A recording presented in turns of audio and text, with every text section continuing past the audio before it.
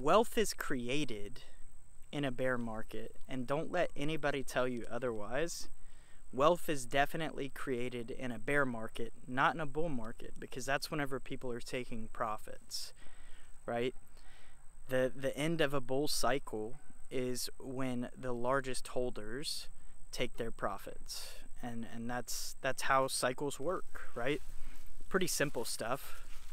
But the problem is the vast majority of people are too afraid to be investing in times like this, when the worry is the highest, when, you know, fear, uncertainty, and doubt, that word FUD that you hear all the time, that's right now. That's happening right now in the market with the whole FTX collapse. Now it's all about Genesis is what we're hearing about now.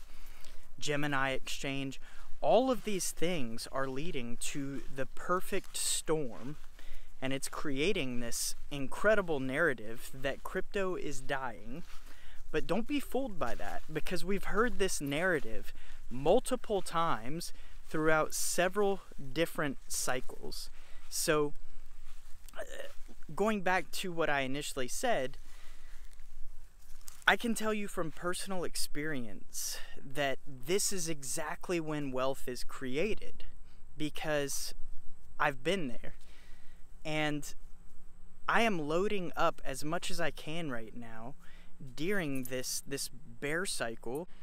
Warren Buffett has one of the greatest quotes of all time, and it's, "Be fearful when others are greedy, and greedy when others are fearful." And he's absolutely right.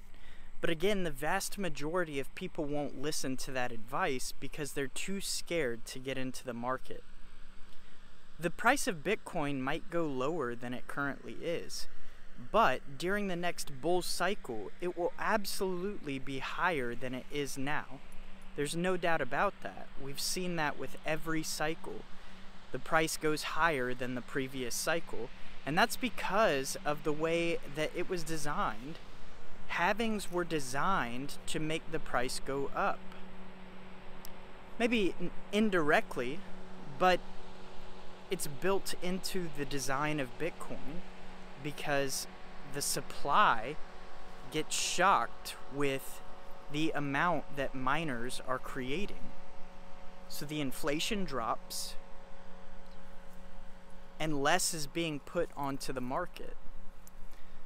And that's why we see the price go up with Bitcoin every 4 years.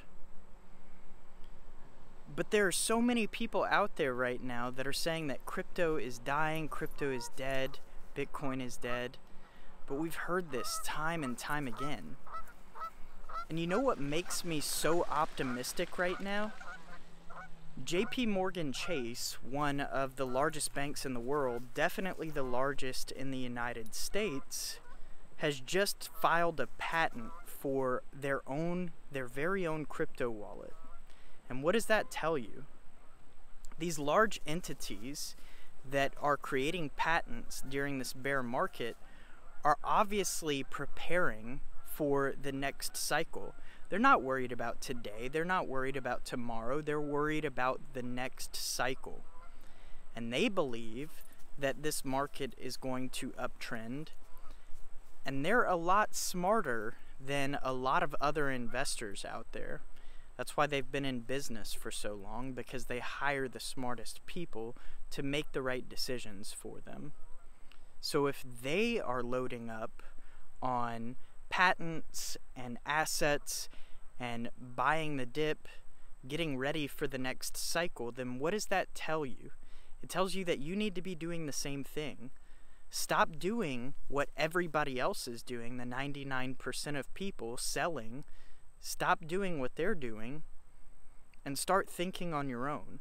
Crypto's not dead. It's not going anywhere. So start thinking like the 1%. And that's how you build wealth.